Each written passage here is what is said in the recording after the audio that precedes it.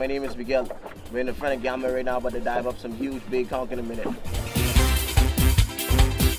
To be honest, my main goal, my main thing was the ocean from day one. When I was like 12, my old man is a pure diver, bro. Like a beast in the water, so I couldn't really drift too far from it. No matter how much line jobs I took on, I just, you know, the ocean just got a part of me and I just couldn't let it go. So I just dropped every line thing I got, just full centered in the ocean. You know?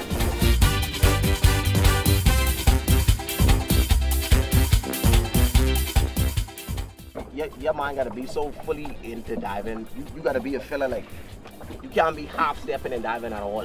You gotta be so committed and dedicated to diving. Like every morning you wake up, just looking at this water as an opportunity, just go there and make something happen.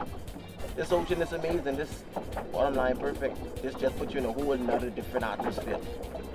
Atmosphere, like I say again, atmosphere just pure possibilities all day. Bahamian like, Kalik's Bahamian like, Kalik's Bahamian like, Kalik's Bahamian like, Kalik's Bahamian like.